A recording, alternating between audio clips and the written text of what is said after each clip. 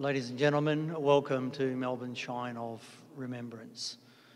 Today we are commemorating the 79th anniversary of the formation of No.5 Airfield Construction Squadron, and I welcome those who are present here today and those who are viewing online to the Shrine, and do so on behalf of the Board of Trustees and the President of the committee, Chairman of the committee.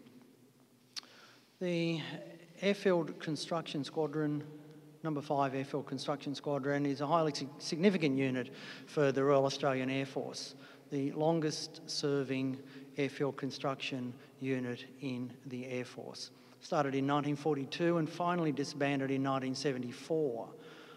Sometime after I was able to serve with them, having joined after that. However, their legacy goes on with the airfield construction engineers, and I have served with many of those, particularly overseas. Hard-working people, very earnest in what they do, exceptional tradesmen, and all of them with a great sense of humour.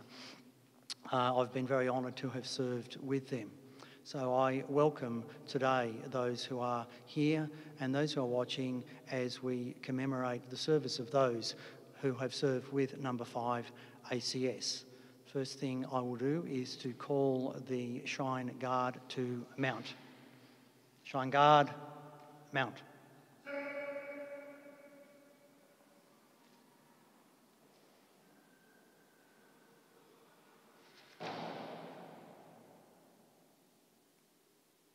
And I welcome today's Master of Ceremonies, Ian. Thank you.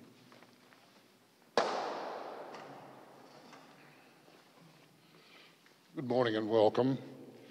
Today, along with the Shrine of Remembrance, we acknowledge the Aboriginal and Torres Strait Islander people as the traditional custodians of the land on which we honour Australian servicemen and women, and we pay our respects to elders past, present and emerging.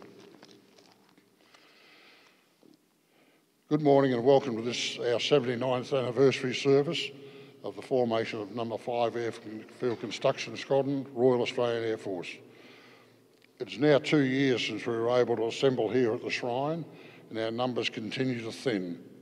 We have 2 remaining World War II veterans in Victoria, Leon Bloom and Max Cooksley, who are 98 and 97 respectively, and whilst unable to be with us today, I'm sure they are here with us in spirit. Since we last assembled, we have lost 2 members, being John Snowy Moore, World War II, John Burton, Vietnam, and also we lost Lorraine Arnott, the wife of our President David Arnott. All are sadly missed, and our thoughts are with them and their families.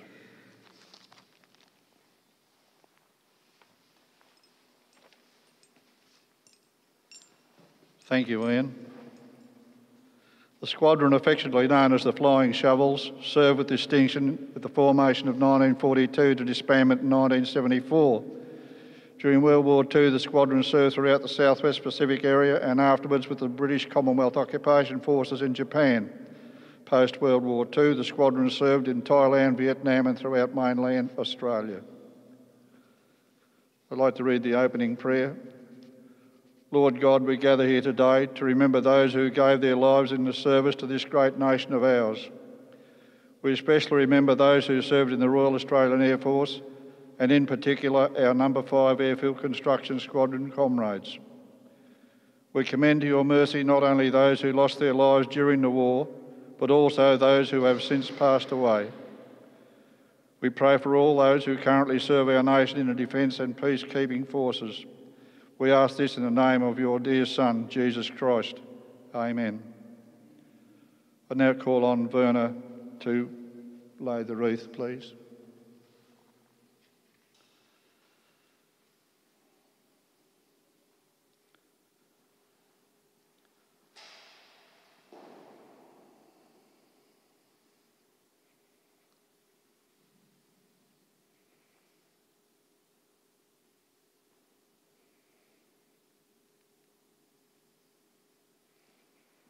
Thank you, Verna. They grow not old as we who are left grow old. Age shall not weary them, nor the years condemn. At the going down of the sun and in the morning we will remember them.